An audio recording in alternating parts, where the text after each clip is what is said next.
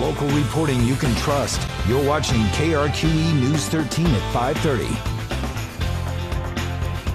Good evening. It's the city's latest effort to make public transit in the metro safer for riders. They've updated some rules, created new ones, and continued to ramp up security. News 13's Chandler Farnsworth is live at the Central bus stop with the story. Yeah, Madison officials say that through these efforts, they've seen a decrease of about 30% for bus-related incident calls. A lot of these seem like basic, but we do deal with them on a regular basis. And the more that we can do as a community to take care of the facilities that we have, the better that service is going to be.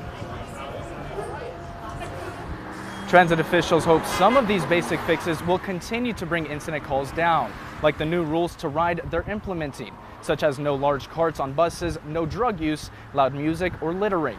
They also have a dedicated team with a mix of APD service aides, transit safety officers, and mobile patrol units.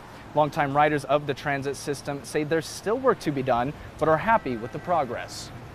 Even though I've never experienced anything, right, I can't say that others haven't.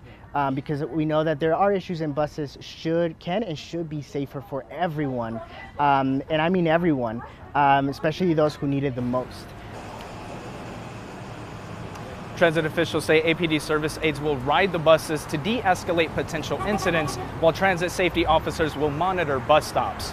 Officials are also in the middle of a safety study for the transit department. That study is expected to be complete by the end of this year. Back to you, Madison. All right, thanks, Chandler. We'll have more on this story tonight at 10.